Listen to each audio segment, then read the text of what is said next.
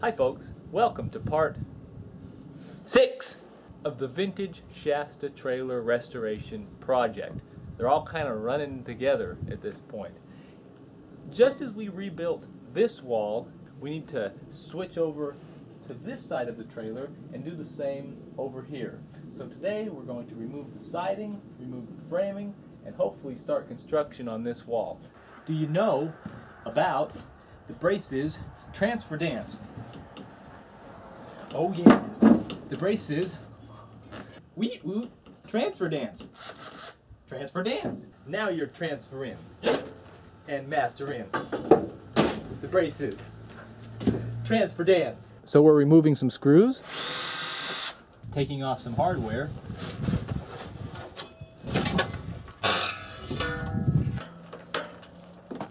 Off with the rain gutter, I say. Stop! Hold it right there. Okay, I don't mean to break from the rhythm of trailer disassembly, but I have an idea. See, I was at the thrift store the other day, and I like to do a little bit of picking, and I found a Roland digital intelligent piano. It's not a keyboard. There's a difference. I just don't know what it is. It's 15 years old, and if you ask me, that was really the golden age of digital music production. The year 2000, yeah, it was $30. I couldn't afford not to buy it. So we went ahead and hauled it home, and I'm thinking that this video is very similar to the previous video I did in that we're building a wall for the trailer. It's going to be very, very similar to the previous wall I built. So I'm thinking in this video, I'll speed up the footage and I will add a custom musical composition to accompany it. I'll add a little bit of flair, a little bit of color, and I hope you like it.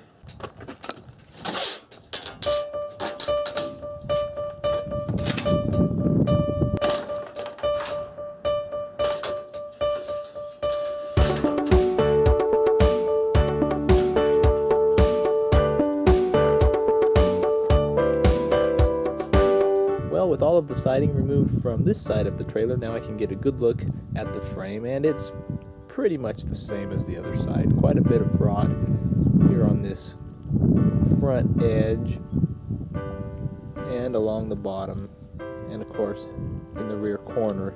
So you know the drill. I'll slap that siding onto the plywood in the garage, trace it out, frame it up, and reinstall the new wall.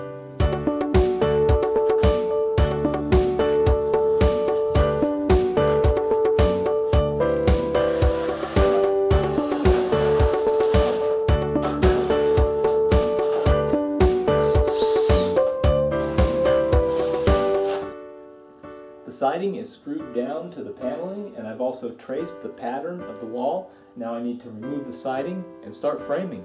One thing I did a little bit differently this time that I didn't think about when I was building the last wall is that instead of using just tape to hold these individual pieces of plywood together, I went ahead and got some scrap pieces of paneling and screwed them to the plywood at the seams to hold everything in place so that hopefully there will be minimal slippage and distortion when I remove this siding and try to build the wall.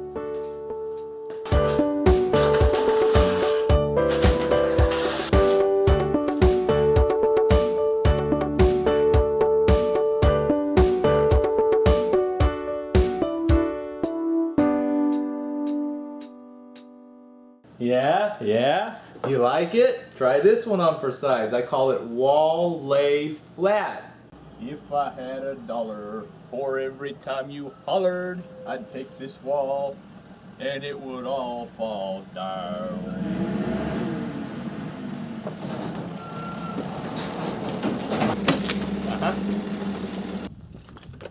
Trailer panel two-step. Trailer panel two-step.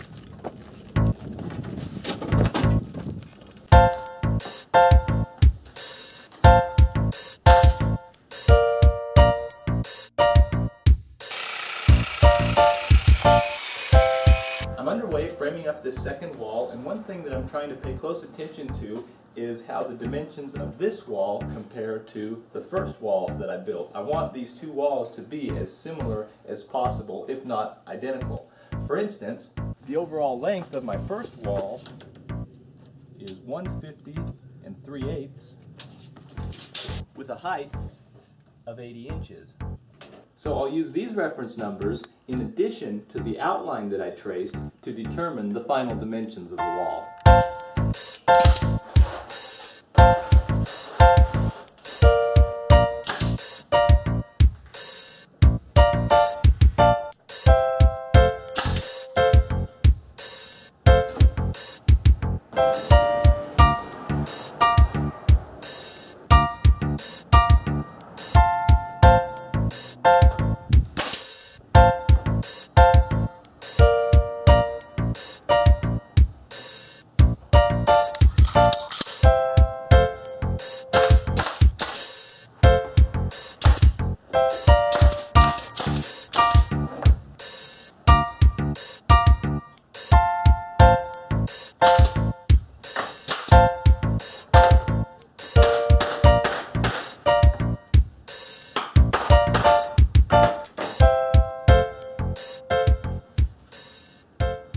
You know what?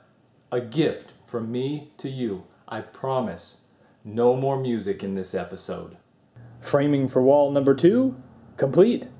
Now let's flip it over and give it the cookie cutter treatment. Before I lift this thing up, I'll remove these weights that I have arranged in various places around the wall. These are here because I noticed when I was building the wall, there were areas where the paneling wasn't tight up against the wood framing. And I put these weights here to hold everything close together just until the glue dried. Lucky for me, I have a few extra bricks laying around from another project. You see, I have a flower bed out in front that has turned into the neighborhood cat toilet. And I've decided to turn that flower bed into a nice brick patio to deter that activity. This morning at 4:30, I was awakened by the sounds of my stupid cat fighting with another neighborhood stupid cat. And with cats, if there is a disagreement, they don't just arm wrestle to decide the victor. They yell at each other for 2 hours until the cat universe aligns just right so that they may bite and claw each other. So with cats, not only do you have the joy of being awakened in the wee hours of the morning, but you also have the pleasure of a $350 vet bill for lancing a golf ball-sized abscess. But don't worry, he'll be back out crusading for his place in the neighborhood cat hierarchy in no time at all.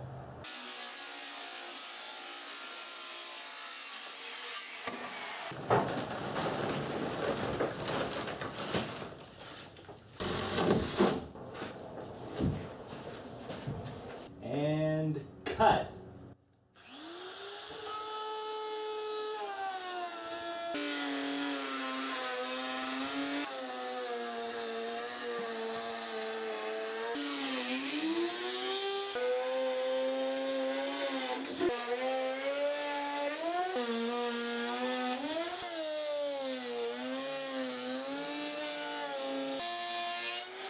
Now that this beautiful butterfly has shed its cocoon, it's time to, you guessed it, screw the plywood to the frame. In the spirit of being thorough, I probably should videotape each and every screw that I install, but I think I'll spare you this time. Okay, I've finished installing the screws and the plywood, and I say, not a moment too soon. I'm ready to get this house guest out and reclaim my garage. Listen, I said he could stay here for a couple of days, just till he gets back on his feet. Next thing I know, he's laying on my couch all day, half dressed, clogging up the internet and the toilet, eats all my food, and every time I ask him to leave, it's like talking to a wall. Good riddance. Don't let the screen door hit you on the way out. You want it kind of like this, so the bottom goes in, then we... Okay. Can you lift it high enough? See.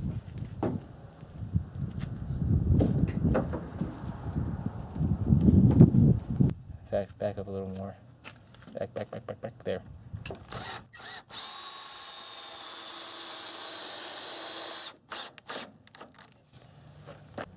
And just like that, easy as 1, 2, 3, the Shasta trailer has 2 new sidewalls. Actually, that might only be as easy as 1, 2. Won't you join me next time when we start building the rear wall of the 1973 Shasta 1400? Thanks for watching.